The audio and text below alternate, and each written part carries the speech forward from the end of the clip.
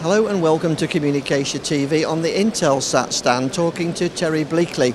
Terry, we're talking a lot about innovation here this week, and never has it been more important for the satellite sector to do that. Tell us about how you're innovating to keep up with all these exciting changes.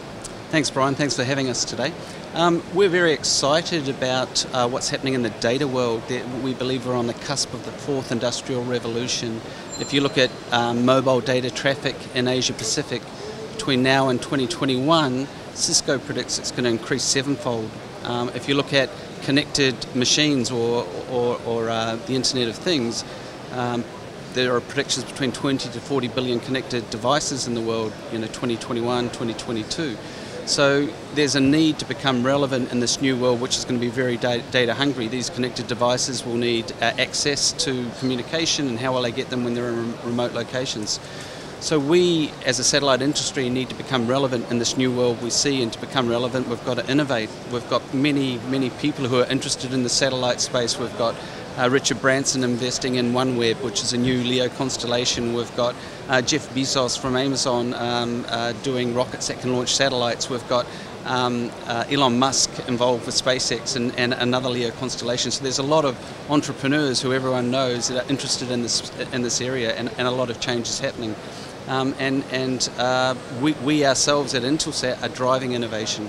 And the first part of that innovation is improving performance and economics of satellites to make them relevant in this new world we're going to. And that's our Epic class satellites, and we have 7 planned for launch by 2018. The first 3 have already launched. And our Epic class satellites are a digital payload and provide a lot more throughput than our traditional satellites. And to put that in context, a traditional satellite could deliver around 4 gigabits of capacity. Our Epic class version of satellites deliver between 40 to 60 gigabytes. So that improves the performance, the cost per bit to the customer, and makes it a lot more relevant in this data hungry world we're moving into.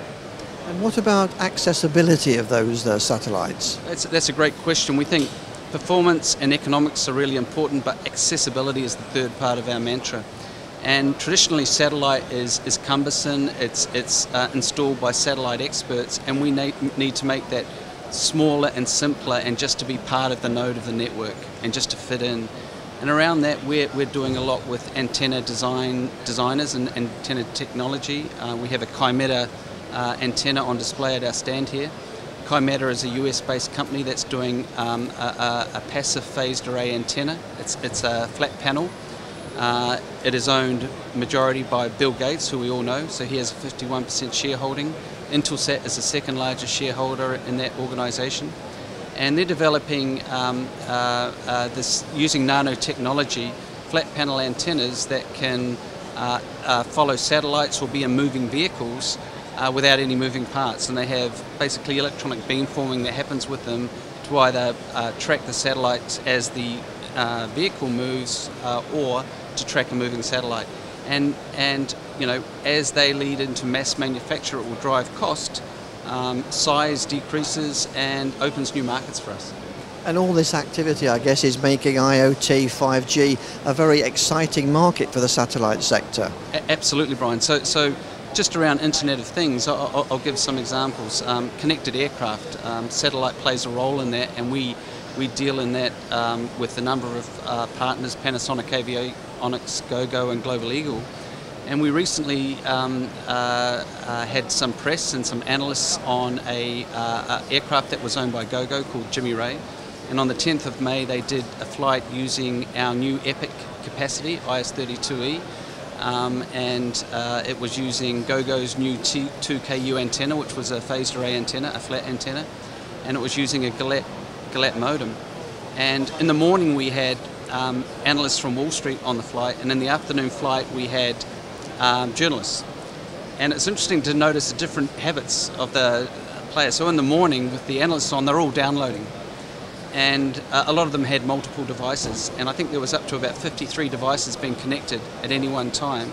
And people were getting download speeds of between 30 and 70 megabits, which is amazing. In that flight that lasted just over an hour, 35 gigabytes of data was downloaded on the aircraft. So this is phenomenal. It's where the innovation is taking us. it used to be a bastion where we could escape, but now it's somewhere where you can truly get broadband activity. It was interesting because in the afternoon when the journalists were on, they weren't so much interested in downloading, they wanted to upload back to their news centre to show a live broadcast, and we had multiple people doing FaceTime back to their centre showing, hey, well, we're doing this from an aircraft, and they were getting up to 5 megabit uplink speed. So really, really exciting with what high throughput, innovation and antenna design is doing to this world we're going to move into. It's a really exciting time, isn't it? Listen, thank you very much for talking to us today. Thanks very much, Ryan. Appreciate it.